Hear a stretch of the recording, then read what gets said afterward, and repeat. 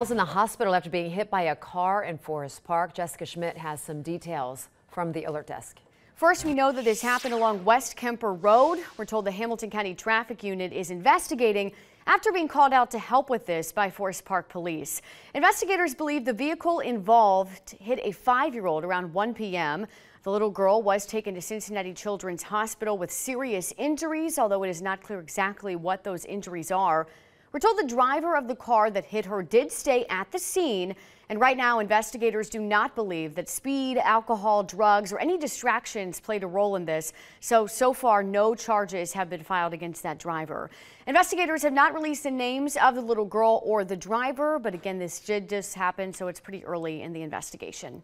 At the alert desk, Jessica Schmidt, Fox 19 Now. Jessica, thank you.